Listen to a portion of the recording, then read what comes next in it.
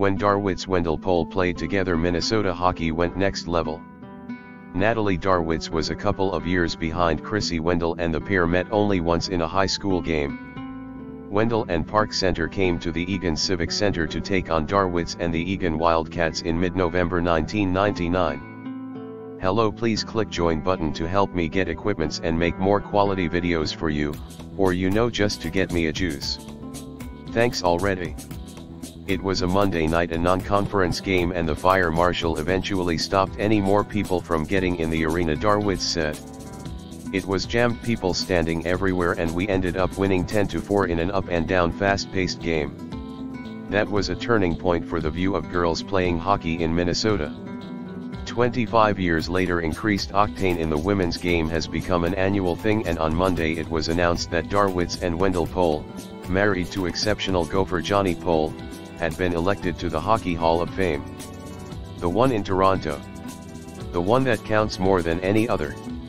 Laura Halderson, the Gophers coach when they won back-to-back national titles in 2003-04 and 2004-05, said, "I was thrilled to hear that they would be inducted, and also that they will be going in together this November. They came on the scene for us in 2002-03, the same season Ritter Arena opened. We had very good players, and then Krissy and Natalie arrived, and what they brought was an absolutely high-end, amazing skill level every night. Young girls in Ritter those nights, they dreamed of becoming outstanding hockey players." Darwitz was on a varsity girls team for Eagan as a 7th grader in 1996-97. Wendell played bantams with the boys until her junior year at Park Center in 1998-99.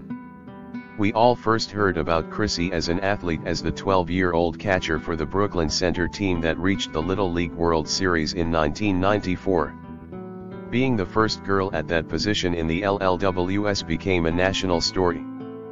Personally, the first views of Wendell as a hockey player were in a couple of bantam games she played against a team with a couple of my nephews.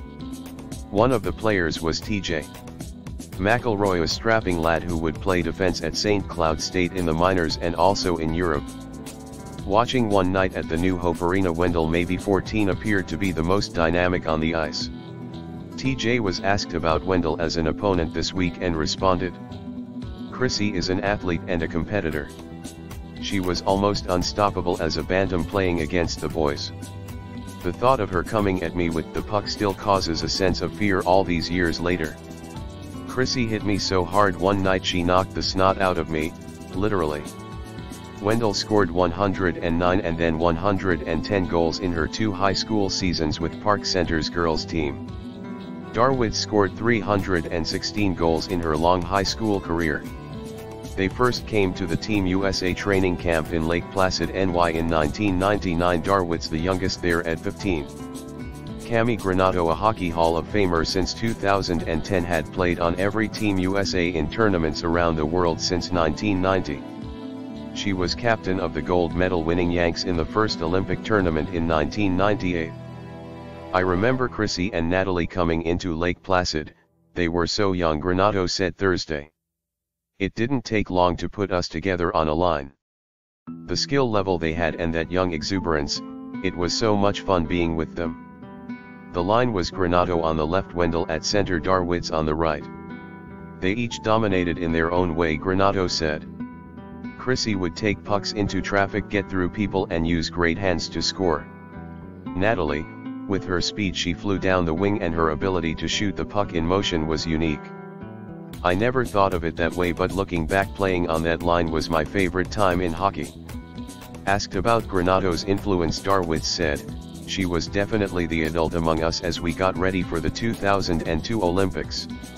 Wendell had spent 2 years after high school training for the Olympics, so she and Darwitz were both freshmen when joining the Gophers for the 2002-03 season. I had this idea we should have balance on the line, so I didn't have them together the first season and not until later in the second season," Halderson said. "That's what the fans always wanted. And putting them together with Kelly Stevens, that was as good as it gets. All summer what I heard was, you're going to have Krissy and Natalie together next season, aren't you? Even my mother Beryl would call and say, you have to have them on the same line this season." Yes Mom was the answer for the 2004-05 season national champs at June 2, 36. Krissy and Natalie had different strengths and skills, Halderson said. But together, they were magical.